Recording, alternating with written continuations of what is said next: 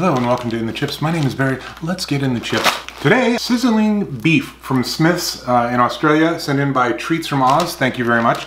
It just dawned on me, all three chips I did this week have a ridge cut to them. Should have been Ridge Week. Speaking of which, doesn't really smell like much of anything. Mysterious. Okay, it's got that kind of beef on a wok. Kind of that seared beef flavor. A little bit of bell pepper. Wow. A little bit of garlic. Yeah.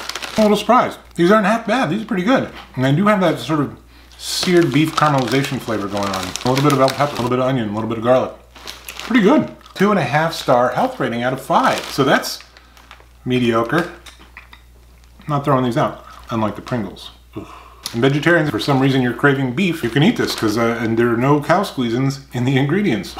Smith's Sizzling Beef Potato Chips from Australia. Tasty little numbers. Till next time.